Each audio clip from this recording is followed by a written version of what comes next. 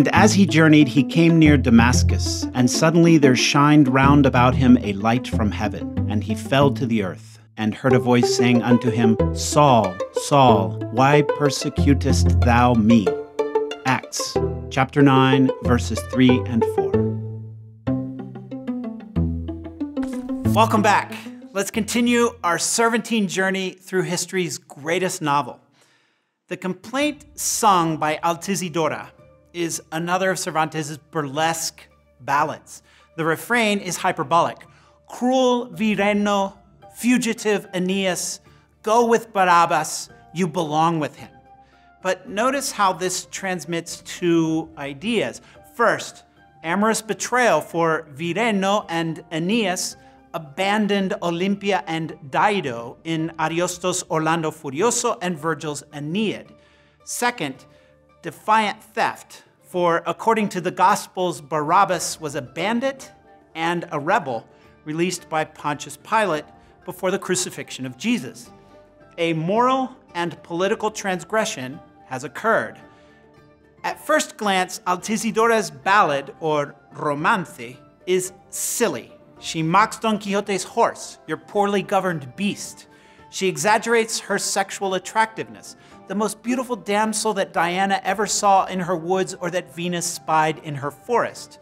She accuses Don Quixote of having stolen 3 nightcaps and several garters from her. You have taken 3 nightcaps and the garters off certain legs. And she even wishes him misfortune at cards and hopes that if he ever gets his molars pulled, they break off at the roots. As the son of a dentist, I can tell you that is a terrible thing to wish on someone. Did you know? The world's greatest rock and roll band alludes to Don Quixote in the last lines of its hit single, Emotional Rescue.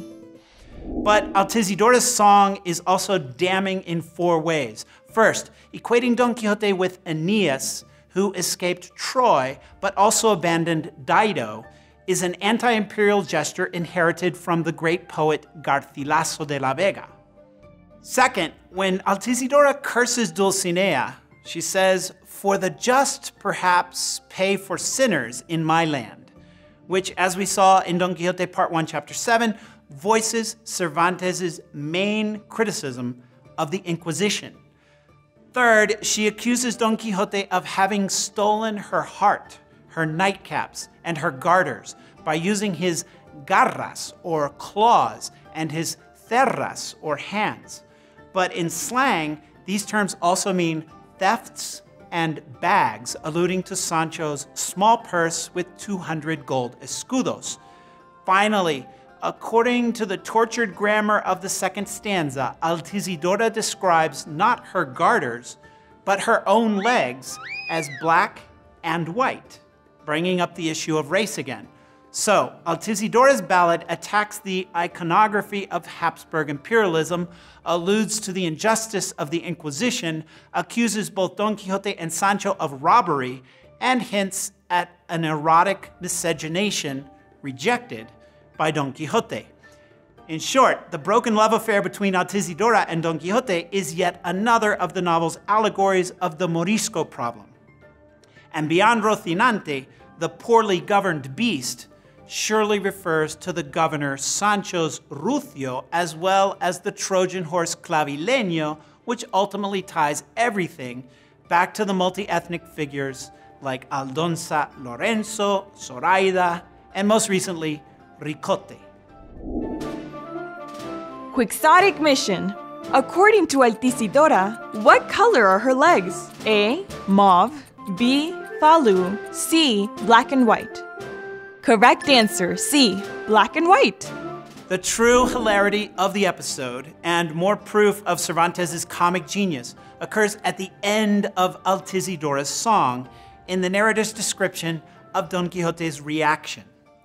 During the time that sad Altisidora complained in the way described, Don Quixote was staring at her, and then, without responding a word to her, he turned towards Sancho and said to him, "For the love of your ancestors, dear Sancho, I urge you to tell me the truth. Tell me, have you, by chance, taken the 3 nightcaps and the garters that this lovesick damsel claims? As if Don Quixote's patient attention to Altisidora's ballad were not funny enough, his instinct is to accuse Sancho of having stolen her nightcaps and her garters. And Sancho's response? I am indeed carrying the 3 nightcaps, but as for the garters, well, she's off in the hills of Úbeda. By this last phrase, Sancho accuses Altisidora of being out of her mind. But we have to ask, how in the world did Sancho end up with 3 of her nightcaps? More humor follows. The Duke now plays along and insists that Don Quixote should return Altisidora's garters or else face him in a duel. If not, then I challenge you to mortal combat. Don Quixote is caught off guard by all of this, especially the accusation of theft. I, Sir Duke, have never been a thief, nor do I plan to be one ever in my life. But is this true? A certain barber and a few goat herds and innkeepers back in the Sierra Morena might disagree. In the end, however, Altisidora confesses that she has lied. I beg your forgiveness regarding the larceny of the garters, because I swear by God and my soul that I am wearing them, and I must have fallen into that careless state of he who went looking for the ass he was riding. Notice how Altisidora admits that she is actually wearing the garters.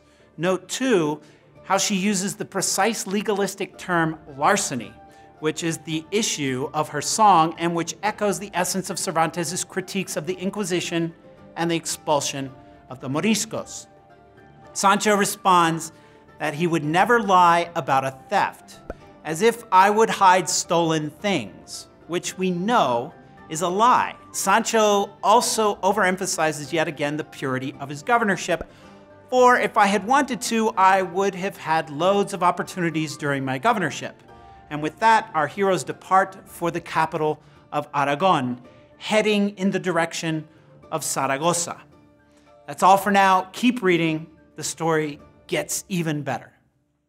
If you liked this video and want to continue learning more about the knight-errant Don Quixote de la Mancha, you can subscribe to our YouTube channel here. Also, you can enroll in our free online course on Don Quixote by clicking here.